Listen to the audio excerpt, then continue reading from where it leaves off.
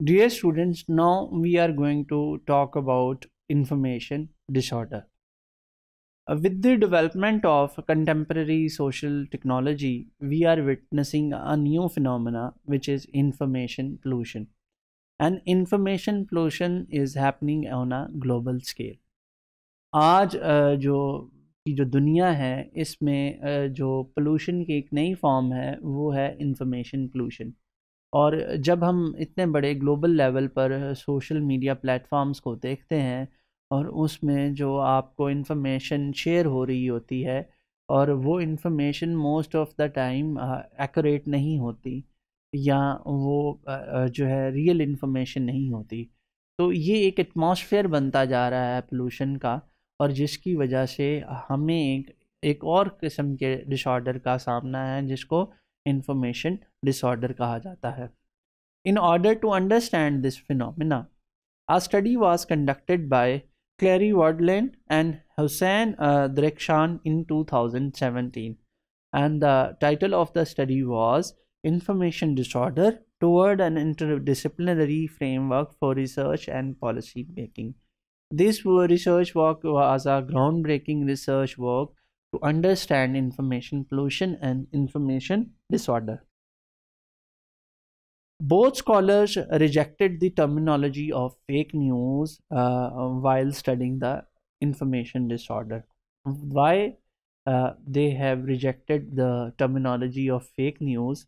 Because it is woefully inadequate to describe the complex phenomena of information pollution. जब हम fake news कहते हैं तो हम सिंपली इसको एक फैब्रिकेटेड इंफॉर्मेशन के तौर पर एक्सेप्ट कर रहे होते हैं, और इस वजह से हम जो कम्प्लेक्सिटी है इंफॉर्मेशन पोल्यूशन की उसको अंडरस्टैंड नहीं कर पाते, और उसको उसकी जो उसमें जो डिफरेंट एक्टर्स इन्वॉल्व हैं या जो उसकी फेजेस है उसको समझ नहीं पाते। इसलिए इन्होंने जो है फेक न्यूज़ की टर्मिनोलॉजी को रिजेक्ट किया while studying the information disorder.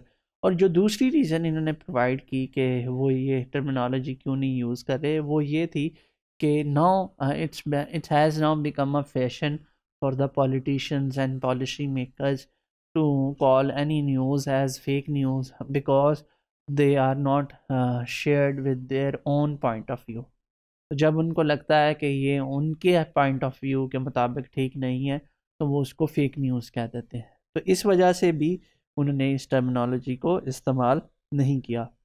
When we talk about the information disorder has three kind of phases. The first phase is misinformation, and misinformation is when false information is shared but no harm is meant. जब आप किसी भी personality topic या event के ऊपर कोई गलत information share करें दूसरों के साथ बट वो हार्मफुल ना हो तो हम उसको जो है मिस इन्फॉर्मेशन कहते हैं। ये मिसलीडिंग कंटेंट भी इसको कहा जा सकता है। दूसरी जो फेज़ है उसको डिसइंफॉर्मेशन कहा जाता है। Disinformation is a kind of information when false information is knowingly share to cause harm.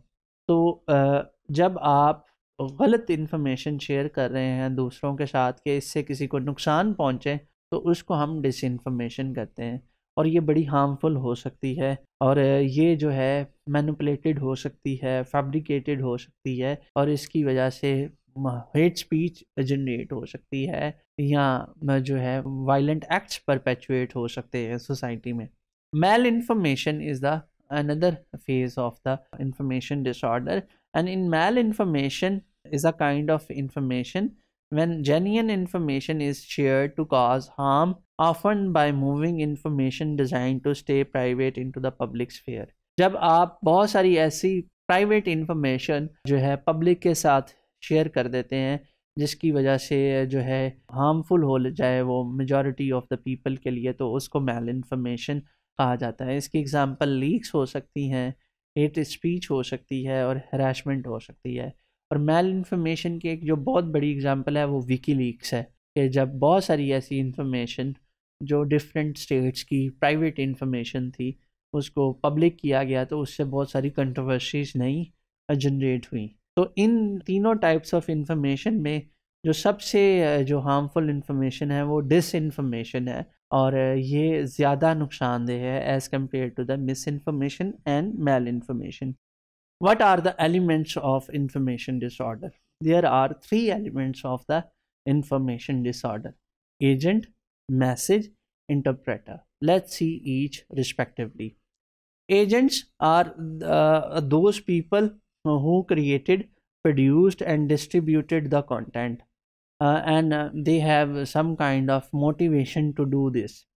And message is the second element, that what kind of messages was produced, and what kind of format it was for making a news is opted, and what were the characteristics. So these things we may see when we talk about the message.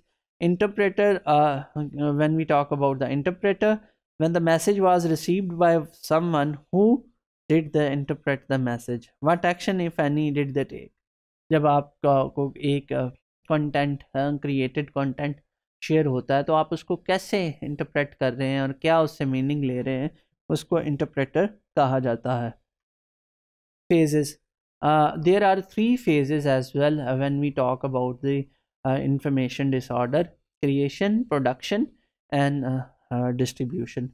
Firstly, you create the message, then you produce it as a media product, and then you distribute with the other, and you share with the public as a news. So this is all about information disorder.